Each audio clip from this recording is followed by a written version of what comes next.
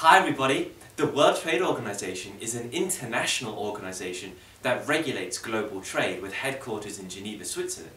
It currently has 164 member states that are signed up to it, and they all basically are signed up to the mission statement of the WTO, and that is basically what the World Trade Organization say that ideal trade should be.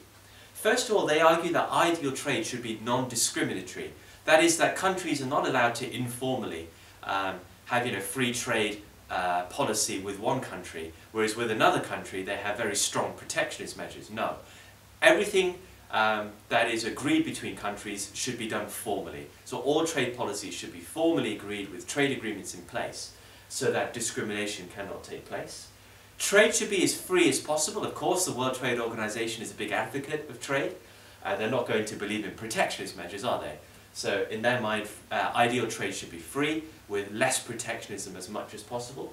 Trade should be predictable so that individual countries can foster an environment, an economy whereby investment decisions can take place, whereby jobs can be created well, whereby businesses can flourish. If trade is unpredictable, none of that can happen. So predictable trade benefits strong economies and leads to investment and job creation. Trade should be fair. There should be fair competition, and sometimes that might mean protectionist measures, maybe to allow for infant industries to grow. If that is a solid argument, then okay. The World Trade Organization will allow for fair competition, fair protectionist measures to be enacted. But protectionism will never last for a long time. So protectionism only for when it's needed and then taken away. So fair trade as much as possible, fair competition to be promoted as much as possible. And also for trade to be beneficial for developing countries as much as possible through special provisions if need be, whereby developing countries have got the time to grow and develop, the flexibility to grow and develop, before maybe World Trade Organization rules and policies are enacted on developing countries. So, important for you to know what the roles and the functions of the World Trade Organization are. Well, first of all, to set and to enforce rules on international trade. The enforcement side is very important, whereby if countries are found to be breaking the rules of the World Trade Organization, then punishments can be enacted on them, whether it's fines or any other means.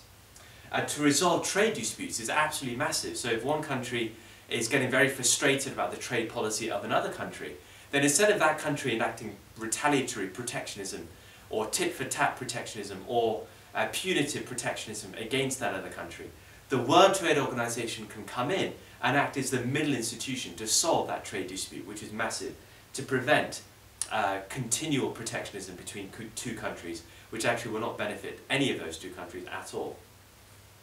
To provide a forum for negotiating trade liberalization. Now this is absolutely massive, whether between two countries or whether on a global scale.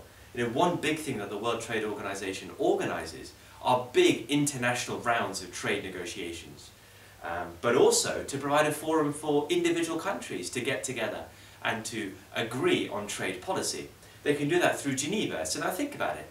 If there are two countries without the World Trade Organization, they would have to call each other and organize meetings between each other, maybe all the way around the world for one trade diplomat to fly to get into a meeting and to organize trade talks. But that's very difficult, that's very time consuming. It means that an agreement being made could take much, much longer than what it should do. Whereas with trade diplomats being based in Geneva at the World Trade Organization headquarters, those two countries, those two diplomats can get together much easier and can get to organizing a trade agreement much quicker, which is fantastic for both countries and for global free trade.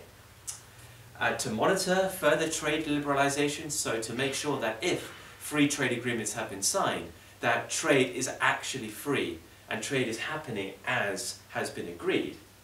To increase the transparency of the decision-making process, which is massive. So if the World Trade Organization is enacting rules, is enacting regulations, let's say, that decision-making process has been transparent, has been clear for all member states to understand how that decision has come about. And if any country feels that the decision is unfair, like the rule is unfair, or that it's not been made correctly, they can critique that, they can hold the World Trade Organization accountable and ask questions to the World Trade Organization that way. So transparency allows for accountability in the decision-making process. To help developing countries fully benefit from free trade, which is absolutely massive, and to ensure that there is cooperation with other major economic institutions like the IMF when it comes to enacting economic policy, or of course trade policy with respect to the World Trade Organization. So that covers the World Trade Organization, who they are, what they stand for, and what they actually do. Thank you so much for watching, guys. I'll see you all in the next video.